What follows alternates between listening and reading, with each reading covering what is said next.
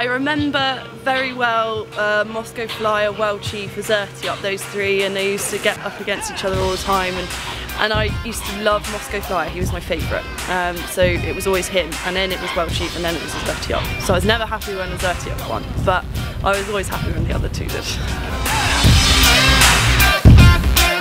Riding Grade 1, and shortly followed by the Betfair. Last season was a brilliant season.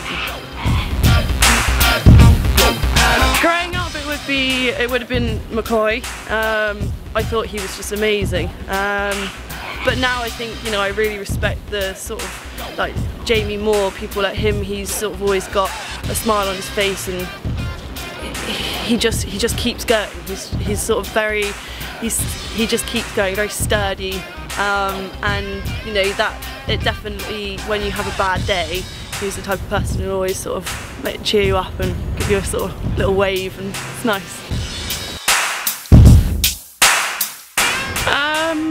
Oh, I don't know. I mean, there are so many for different things. You know, I've had a lot of good days, and you sort of associate good days. And like, you know, obviously Kempton, like I love going back to Kempton, it's always great to be there, but you know, I said recently Plumpton, because I had some really good days at Plumpton, rode my first winner for my old boss Neil King there, and so yeah, I mean, lots of different places for lots of different reasons.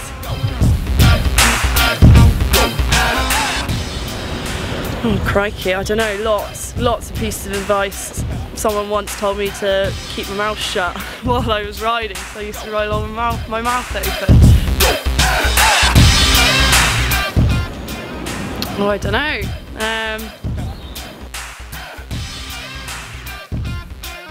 Very, very grumpy when I want to be. I can flip the lid. I can go absolutely mad.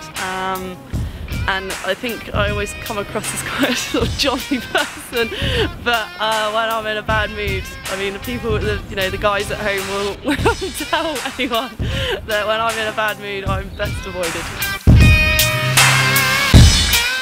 I love race riding because I think that it's obviously a brilliant thrill, and you're surrounded by people who are very kind, and you can ask them anything and tell them anything, and you're in a very sort of safe and secure environment.